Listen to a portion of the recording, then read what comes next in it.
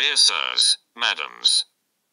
Being a Norwegian myself, I can give you what other Norwegian candidates have to offer, and a whole lot more.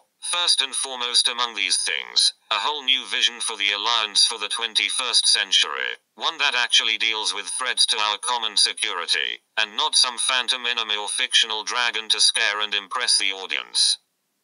First, however, let's focus on the positive side of things. As an alliance, we've come a long way to being an omnipotent and omnipresent force that is both well coordinated and well prepared to carry out almost any task. We have military bases in almost 100 nations throughout the world, complete with correctional and interrogation facilities and special operations training camps. We have strategic alliances with everything from Nazi thugs to Islamist and Zionist extremists. Plus we have an almost totalitarian control of mainstream and even most alternative media in the West. This is an extremely powerful upper hand for the tasks that lie before us. The really big question is, of course, whether we are a force for good, or, perhaps, rather, for bad, and do we really have the right vision for the future? Are we, to be a bit plump, absolutely certain that state-sponsored education and health services, and public referendums for secession, are the enemy? In an age of advanced nuclear weapons and delivery systems for these, we should, according to many analysts, be more sure that these citizens, walking peacefully to their primary schools and voting booths to decide their own future, actually are the real enemy and the real threat overhanging humanity and the free and open society.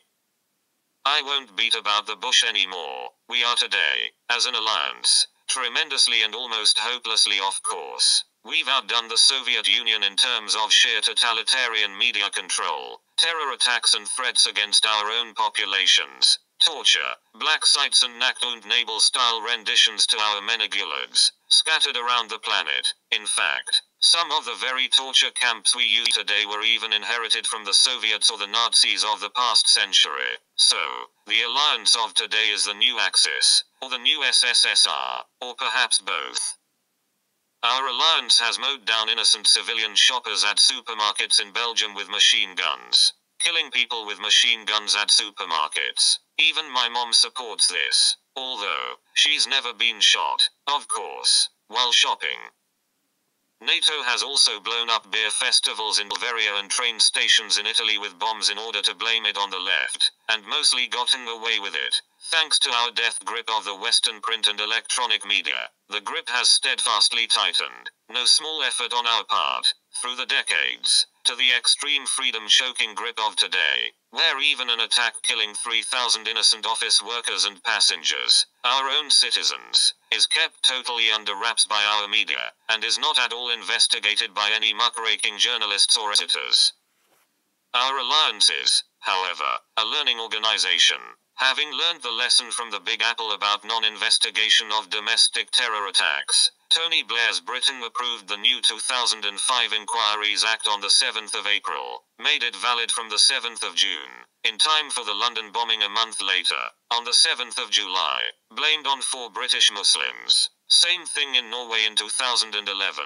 Mr. Stoltenberg, then Labour PM, decided that the charter for the 22nd of July inquest should include sentences about how it should not look for guilty parties or accomplices, and also sentences about the one responsible person, that is Breivik, even before the commission started its work. So, in other words, I can see why my rival for the position as Secretary General is a popular man in some circles.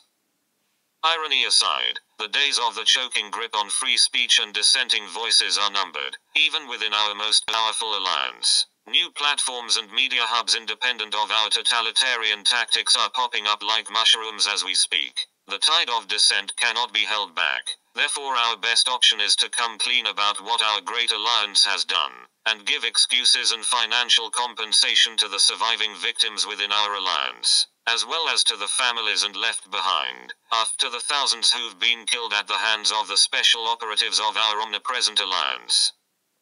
Others within our alliance must be brought to justice for the cold-blooded genocide against more than 3 million Muslims. Compensations must be paid, excuses must be given, to millions upon millions of lovers, sisters and brothers, moms and dads. Ahead of us now lies 100 years of extreme and almost unthinkable changes to our global climate, forests will burn, and oceans will warm, whatever the infiltrated panel on climate change says, in its deceptively comforting reports.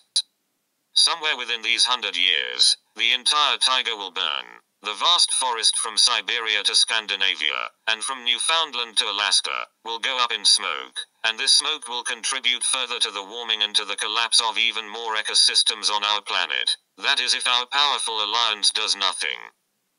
We must therefore prepare for a boreal wildfire brigade of immense proportions. Unheard of numbers of troops must be deployed 24/7 during key months and extreme bushfire threats. Same goes, of course, for the Amazon and the other major rainforest areas. In Antarctica, giant walls must be erected by engineer squads from our alliance, in order to stop the glaciers draining the West Antarctic ice sheet, a process that will otherwise drown most major cities throughout the world, and tilt the Earth's axis. And finally, we must work together with the Inuits and the Russians on biological, chemical, physical and other research and development that can help stabilize the vast amounts of methane clathrates that are now melting in the seabed. Millions and millions of gigatons of methane hydrates lie waiting for warmer water, constituting a ticking time bomb, waiting to go off, again, if our alliance does nothing. It is my firm belief as your best candidate for the position as Secretary General for the NATO Alliance, that these giant efforts will further unite and focus the peoples of the world, in a joint effort to save ourselves and our precious planet. We are the great. We are the soldiers of the human race.